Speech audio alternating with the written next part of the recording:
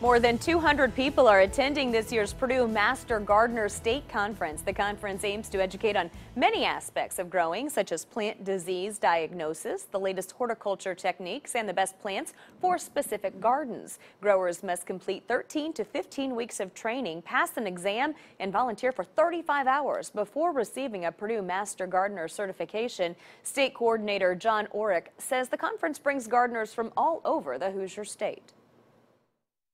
Oh, they're coming from all over the state. 35 counties are represented from attendees that are participating in the conference, from northern Indiana all the way down to Evansville.